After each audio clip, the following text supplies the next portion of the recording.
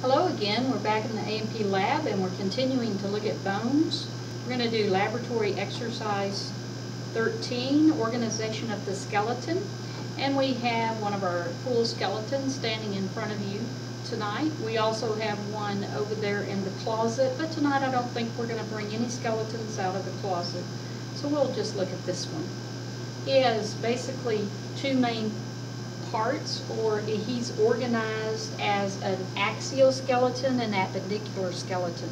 The axial skeleton consists of the head and the vertebral column, and everything else that hangs off of it is the appendicular skeleton. Okay, so the skull with the face, the middle ear bone, hyoid bone, that is, hyoid bone is right under here. When somebody is strangled or accidentally gets hung or something, it usually breaks that hyoid bone. It's a vertebral column vertebrae, the sacrum and coccyx back here is also part of that axial skeleton. Now, axial skeleton and everything else is part of the appendicular skeleton.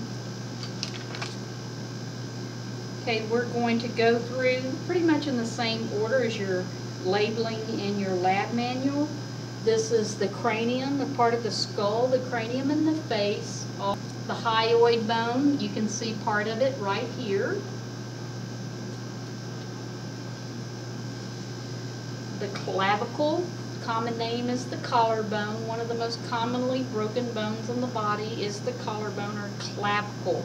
The clavicle, it's sort of an S-shaped bone. Sternum, this breastbone is the sternum.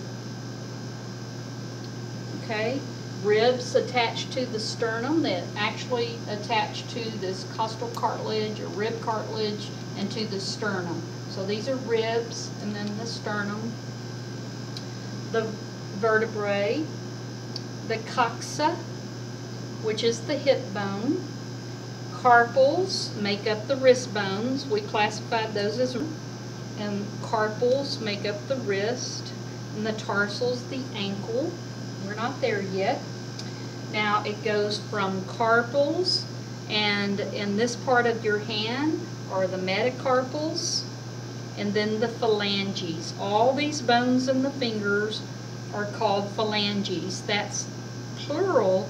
If you were talking about one of these bones, it would be a phalanx. Phalanges, plural. Phalanx, singular. Okay, going down to the knee. Oh, he's got a displaced kneecap. Okay, the patella is the kneecap. It is a round or sesamoid bone. Metatarsals, these, okay, tibia, fibula, the tarsals, the metatarsals, and again, phalanges. One bone, phalanx, a bunch of bones, phalanges. Now, if you look at the phalanges in the thumb, we name that as the proximal phalanx and the distal phalanx. Okay, in the big toe, proximal phalanx, distal phalanx. Well, in all these other toes, there are 3 bones. In the other fingers, there are 3 bones. Proximal, middle, distal phalanx. Proximal, middle, distal phalanx. In the hand, okay, the proximal, closest to the trunk, middle, distal phalanx. Okay, and I believe that's all of those. Let's look at the back. I'm going to turn around here.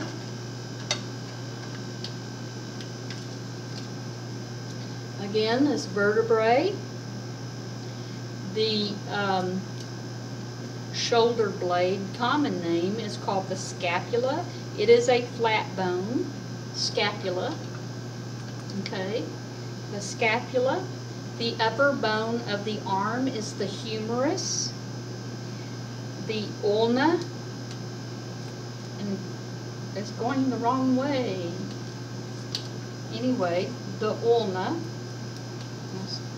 Let me skip down and show you the sacrum. Okay, so you have the vertebrae, and these are fused vertebrae here, continue on in the sacrum, and the coccyx is like the tailbone. Okay, sacrum, coccyx, vertebrae.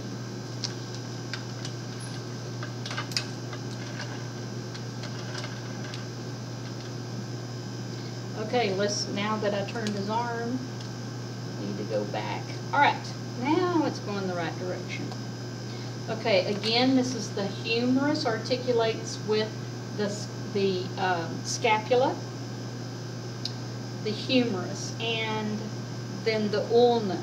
Now, what's interesting about the ulna is where it articulates with the humerus, it has a U shape at that joint, but we'll look at that at another time. Okay, so the ulna has that U shape at the joint, and there's the radius. Now, there is a drum-shaped end of this radius, and this radius allows for this. Okay, so the correct anatomical position and turning that thumb down and then back up allows for the ulna to stay still, but the radius to rotate or pivot and turn that arm. Okay, turning your thumb down. Now, we already looked at a femur. This is the femur, and again, the tibia and the fibula. Now, practice naming the bones and labeling your exercises. For this particular exercise, the only thing you don't have to know on the first page of the exercise is the middle ear bone. Every other bone listed in this exercise you need to be familiar with.